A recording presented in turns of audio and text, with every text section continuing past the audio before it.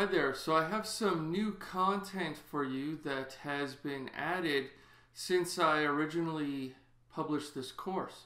And so what I want to talk about is a feature in Microsoft Flow that's currently only available in Microsoft Flow, that's as of August 2019. And that feature is copy to my clipboard. And what this allows you to do is to copy frequently used actions or even scopes that you can then go ahead and paste in other areas of your flow and actually reuse this. And so what I do want to do is I want to show you this in action, because once I do that, I think it really emphasizes why this is such a useful and needed feature. Okay, we're in Microsoft Flow and we're essentially going to reuse the approval example that we had leveraged earlier in this course. Now, as you may recall, it's a very simple expense tracker SharePoint list where we capture information about the expense and we capture the state.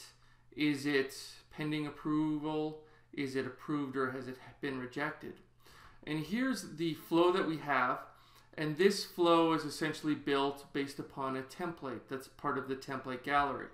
And what we want to do is when we receive the new request from the SharePoint list, we want to then go ahead and update that SharePoint list and mark the expense state as pending.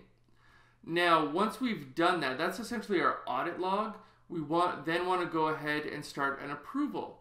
And depending upon whether or not the approval was approved or rejected, we want to update that SharePoint list to reflect the state of the approval itself.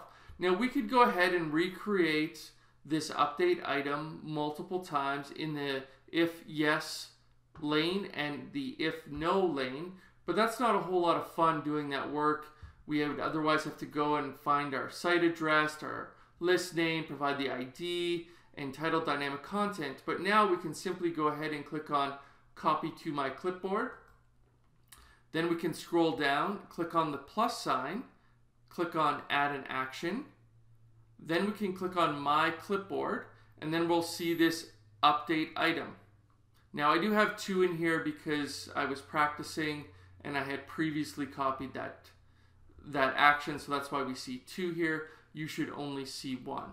So we can go ahead and click on that action. Naturally, we can go ahead and rename this action, which I would recommend. We can just say approved. And then what we want to do is we want to change the expense state from pending, because now we do know that it has been approved. So let's go ahead and update that to indicate approved. And so this is a time saver. We don't actually have to go ahead and select our address, list name, etc.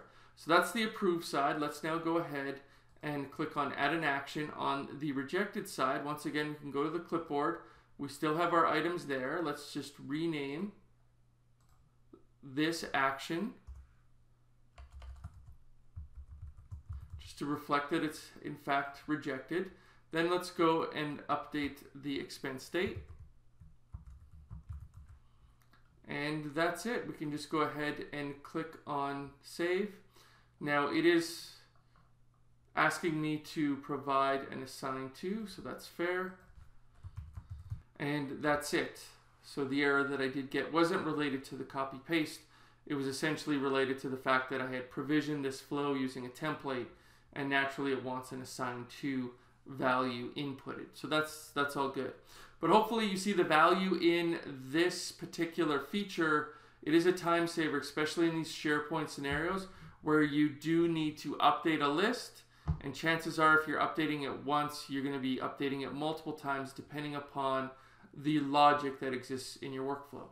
All right, so hopefully you enjoyed that, and we'll catch you in the next lecture.